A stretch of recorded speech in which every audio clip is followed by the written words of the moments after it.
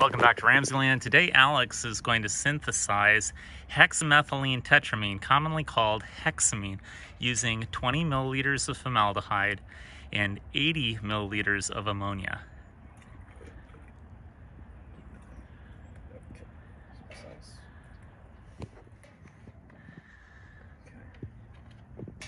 Now he's going to raise the volume to 100 milliliters with his ammonia.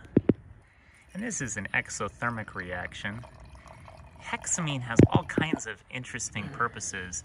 It's used as a fuel source in the military to heat campers' food because it burns smokeless and it burns for a long time. In some countries, it's actually used as a food preservative. Fortunately not in the United States.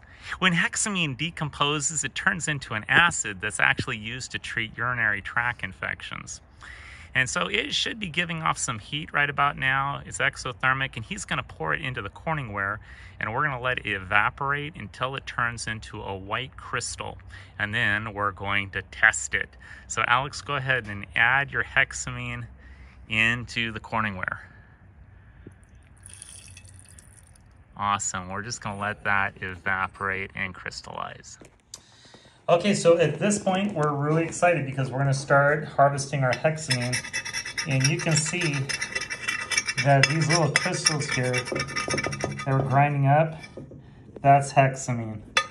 And it has an incredible amount of energy, up to 30 kJ per kilogram.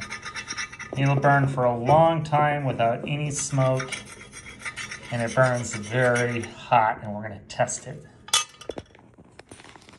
Okay, there's our hexamine. You can see it burning. And there's no smoke coming off of it. And that'll burn for a long time. And again, this is used by the military to heat their food while they're camping. It's a great source of energy. There, it's really going now. Homemade hexamine in RamZland.